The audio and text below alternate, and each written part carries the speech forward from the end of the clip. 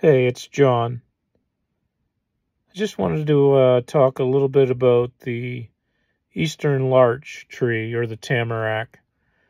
This is a little bit of a different sort of video. It's gonna be a few video clips and some pictures.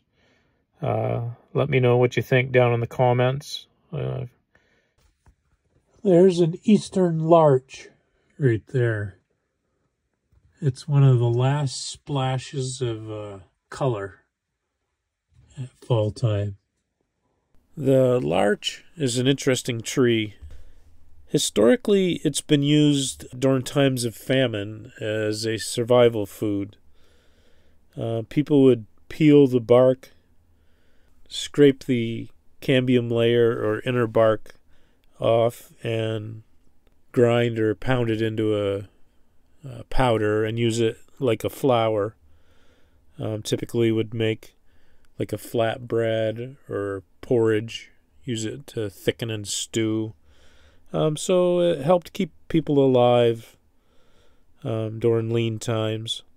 Here's a close-up of a tamarack or American larch tree. Needles grow in little clusters like this.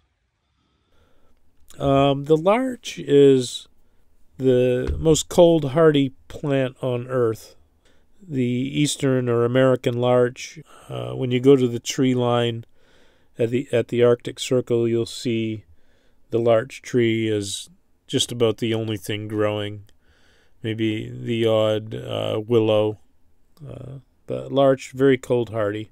It's a member of the pine family, so it grows cones like the pine cone or the cones of other evergreens. But it is one of only just a few species that loses its needles during the winter. So it turns a brilliant gold color during the fall. Humans have used the larch tree historically wherever a durable, rot-resistant wood was needed. Fish traps, runners on dog sleds.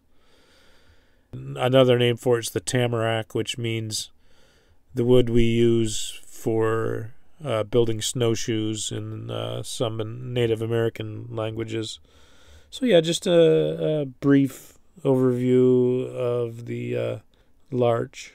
Thanks for watching. Consider subscribing. Let me know what you think. Thanks. Bye-bye.